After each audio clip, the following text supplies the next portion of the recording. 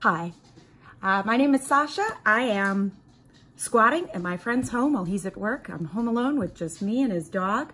Her name's Thea. She's not gonna be a part of this video. So I'm here to tell you about a time that I tried something new. I love to try new food. I love to try good food, fresh, locally grown, locally sourced, homemade, but I'm not above trash food.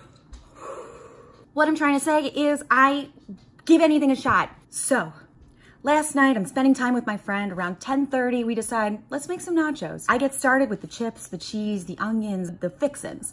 And he suggests that we add pulled pork. Down for it. But then he pulls out a microwave container. I am skeptical.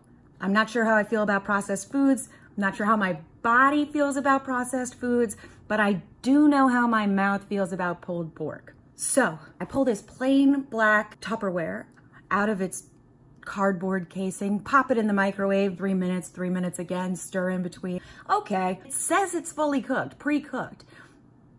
Not looking good, but I'm gonna try it.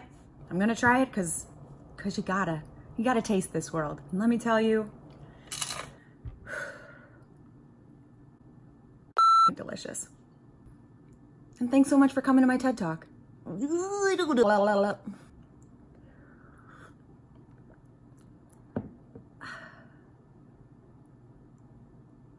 Are we done?